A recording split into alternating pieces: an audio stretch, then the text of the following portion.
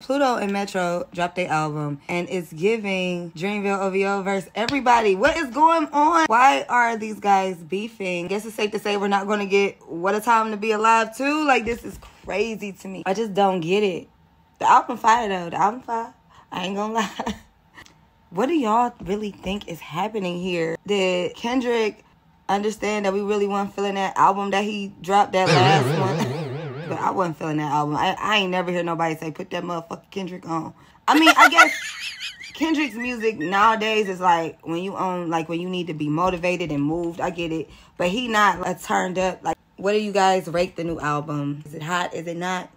Is it or is it that shit 5? Because I give it a 10-10, no skips.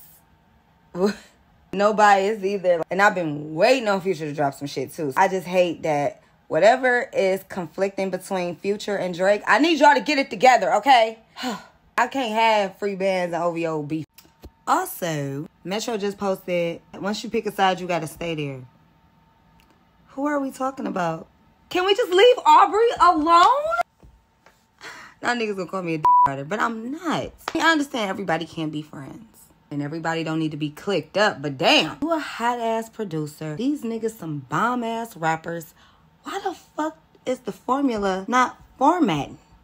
I need y'all to get it together because I'm getting frustrated. Y'all fixing it right now. That's all right. We about to have some hip-hop therapy going.